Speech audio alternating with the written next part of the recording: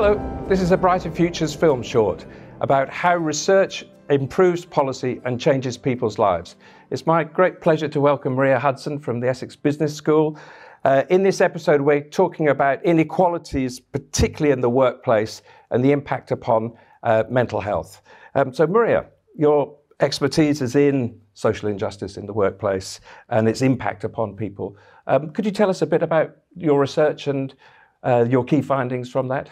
Certainly. Well, some of my recent research has been funded by Acas, and I've undertaken a research project that explored the role of staff race networks, their potential role in helping to address inequalities.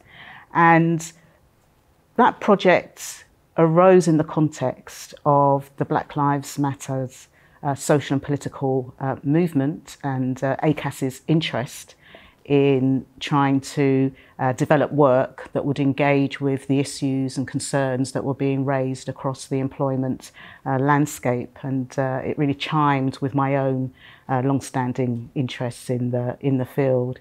So what I did was to undertake a series of case studies with a range of organisations engaging with staff race networks and some of the key stakeholders that were involved. So on the whole, some qualitative research was undertaken. And what I found was some very passionate people within organisations who were concerned about race inequalities and the persistent issues that we see vis-a-vis ethnic pay gaps, and also barriers to progression within the organisations. There are long-standing issues around the underrepresentation of ethnic minority groups at senior levels. And I was impressed by the way in which the race networks were getting organised, setting up their steering groups, trying to develop innovative ways of sharing leadership and getting a wider range of members within the workplace involved. And it really threw up, I think, both a series of challenges for race networks and also some insights, I guess the flip side, some of the factors that enable staff race network success. So the starting context is such networks are needed to give Absolutely. people some sense of togetherness, that they're not alone when facing these inequalities, which of course, as you said, the Me Too movement was a very clear expression of not being alone, and Black Lives Matter. Tell us a bit how that kind of togetherness then helps people to secure their own sense of kind of worth and identity, but also perhaps some kind of tangible benefits, as you say, closing inequality gaps, closing pay gaps and so forth. Well, the members of the networks really value the opportunity to come together and to share their experiences, because often you have people who have particular experiences which they feel may be isolated within the organisation, and they feel that they're lacking in support. So they may be experiencing discrimination in the workplace and they feel that they're lacking support.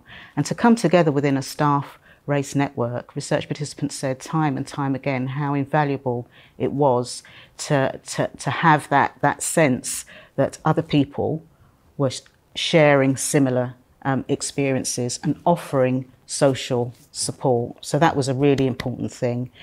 But I think the networks also offer the members information support and try and think about ways in which they can, on an individual level, support people in trying to address some of the barriers that they encounter. So, for example, trying to develop and advocate for training initiatives, taking positive action within organisations to try to address some of those barriers to progression.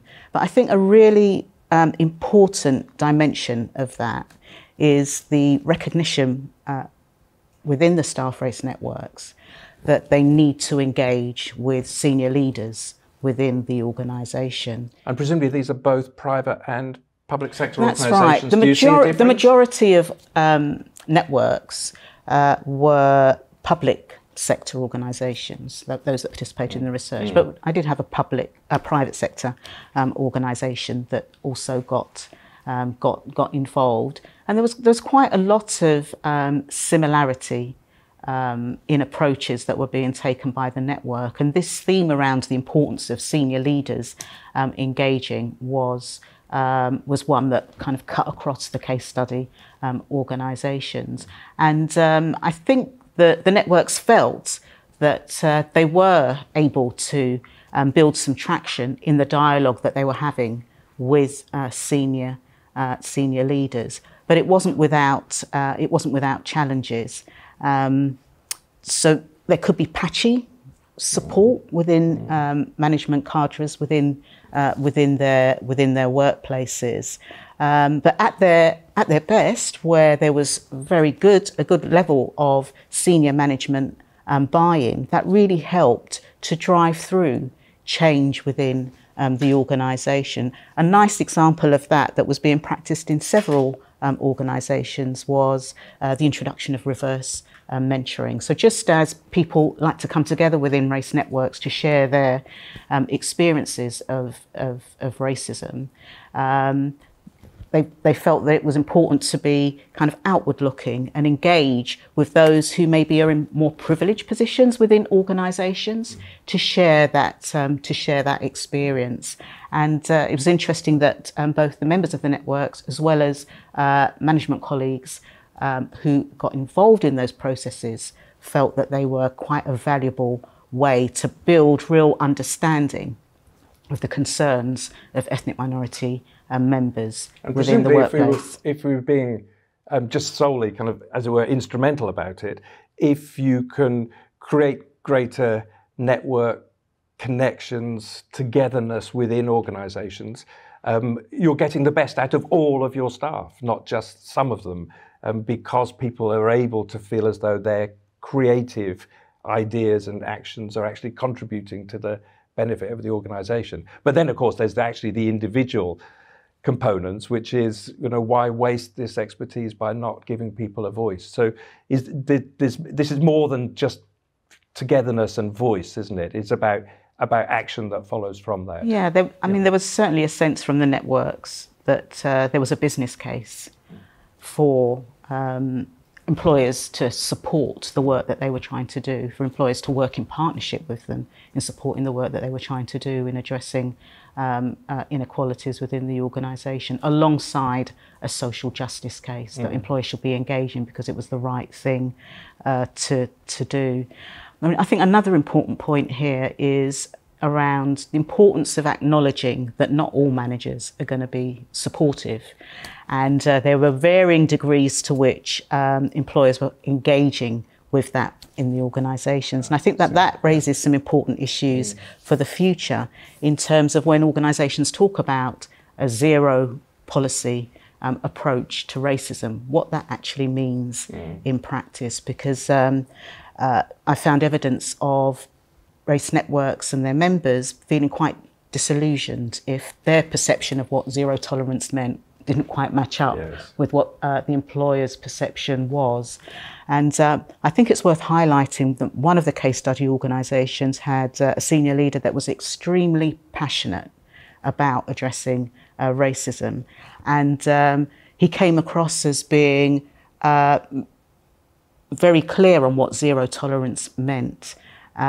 And part of that included recognising that managers had accountability for addressing racism in organisations, and that where managers, for whatever reason, weren't really buying into the organisational commitment to addressing racism, then there was an issue of discipline there, and those procedures needed to be used. So I think that there's more research that needs to be done around that, both in terms of where those kinds of steps are taken successfully and effectively, and where there's a reluctance within the organisation to go down that path. Is there a time component? Is there an element of one can't necessarily get everybody on the bus to begin with, as it were, as it sometimes takes time to educate, to make people aware, to bring them along, as you described. If you've got complete buy-in from a senior member of staff, that is going to send important signals,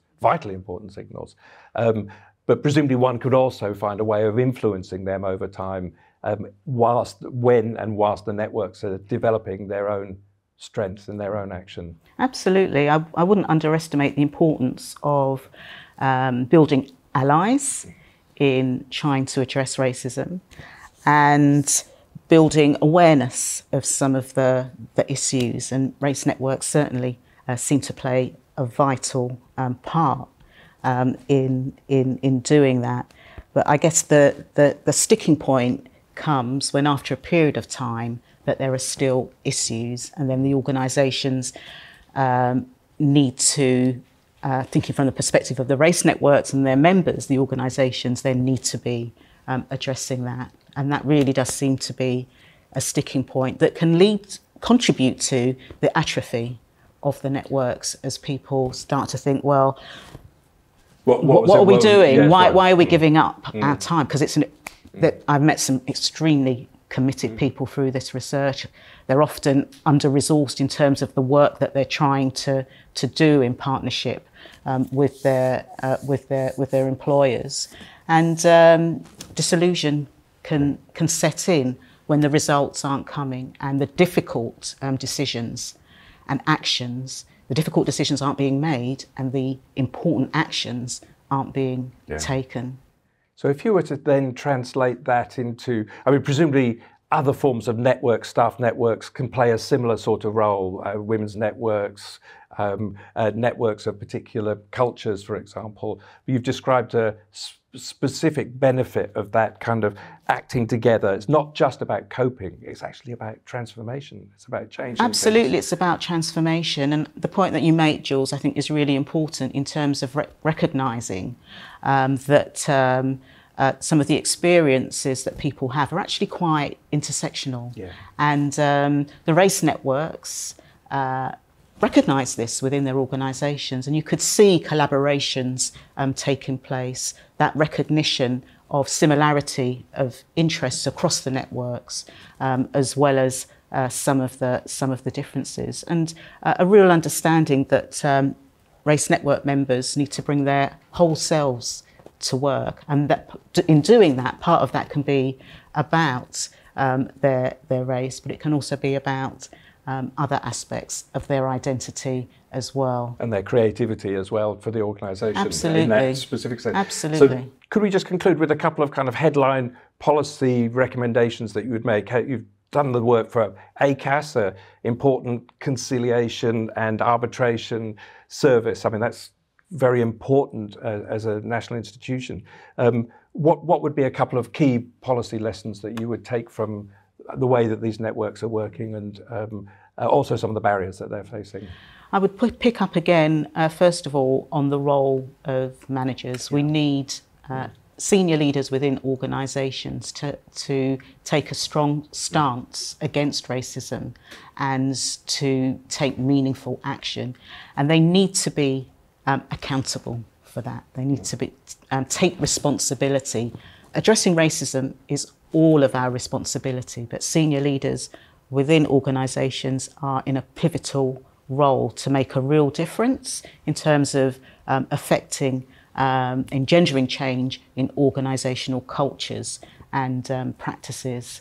I would also highlight that it's really important that organisations not only appreciate the work that networks do within organisations, and there is appreciation, but they need to recognise some of the challenges as well. And I highlighted a moment ago how network members and their leaders put in a lot of time in trying to address racism within organisations, and they're not always as supported as they should be. Maria Hudson, thank you very much indeed. You've been watching a Brighter Futures film short. For more on how ideas improve lives, pop over to our sister podcast, Louder Than Words.